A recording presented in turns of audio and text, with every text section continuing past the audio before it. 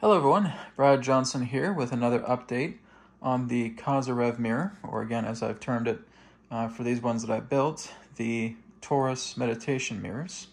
So I went in this evening and did about another half hour, 40-minute meditation.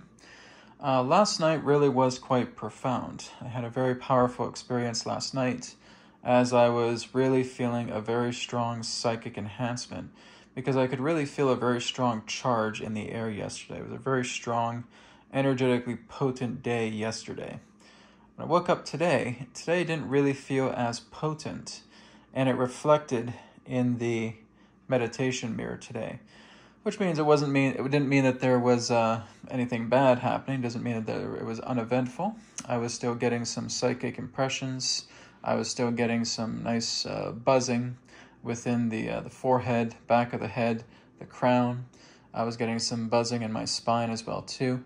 But if I was to compare it to yesterday was much more stronger, much more potent. I was getting some very interesting visions yesterday as I was seeing mountain ranges, I was seeing cities, I was even being able to go up into the earth, seeing it again in its round nature. And if you really go closer and closer to the moon, you'll start to see spacecraft, lots of them, just around, I'd say in the kind of like in the elliptical line of the moon, and just going beyond it, you would see a lot of spacecraft. And I was seeing that last night. Today, again, I got a couple of visions, but I just didn't feel like it was as potent as yesterday. Potent, yes, but not very potent. Yesterday truly was the super potent day.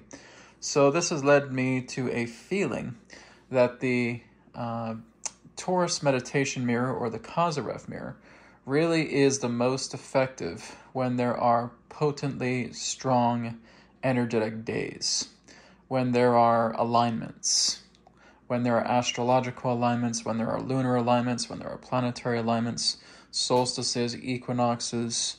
If you're near a ley line, even if I brought Radiate Regen in here, I had the TVs in here, it would really pick it up a lot more. It's in the other room, but again, the thing with Radiate Regen is the biomagnetic light. The biomagnetic light is the great concentration of Radiate Regen. And so I don't really get that much in here because I closed the door. So I'm getting residuals of the scalar that's coming in here. And like I said, I do get some charge coming in. But if I was to turn Radiate Regen off completely, not having it on whatsoever, I would feel that the energetic potency in here would be quite minimal.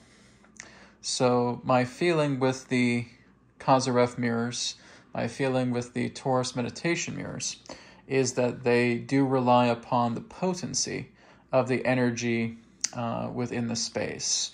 They also rely on astrological energy, lunar energy, solstice energy, equinox energy, the energies of the earth, because really this is just a concentration capsule. So it's concentrating that energy. Like I said, there's torsion to it, but as I previously mentioned, torsion is just an effect. The cause is the torus field, right? So depending upon the alignment of the day would determine how effective the mirror itself is, because a mirror in this 360-degree form, or even in a spiral as well too, is just a collection of concentrated energy. It's a collection of concentrated energy, and if you have a very powerful source of that energy to which this capsule, this mirror, can collect, you can have some very, very powerful experiences. But by itself, it does not have its own energy, right? So you basically could not utilize this as a type of charger by itself, right? It needs the potent energies of the space. It needs the potent energies of the person that's inside the mirror to really draw on that and build concentration. That's where its power comes from. By itself, it's really not much, okay?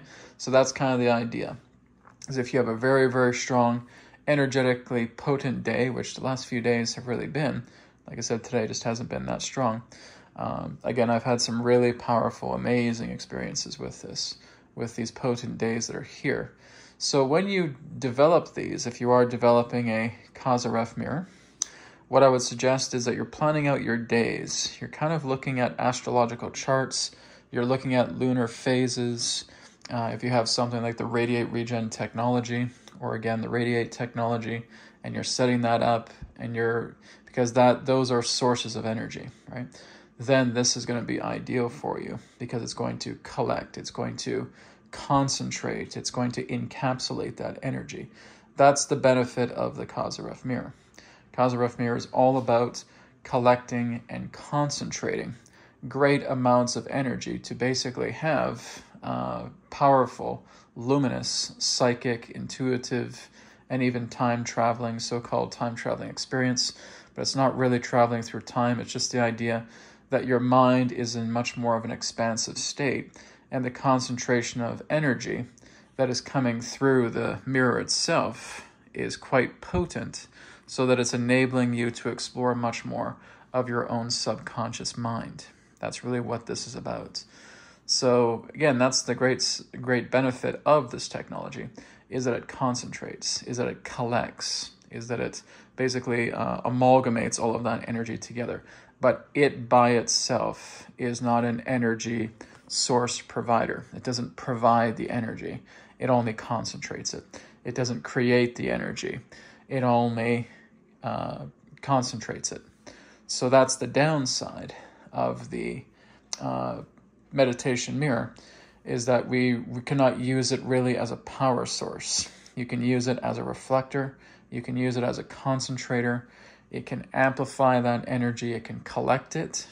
But by itself, it requires, again, the potency of the surrounding environment and of the subject, the person, of the astrological energies as well, too.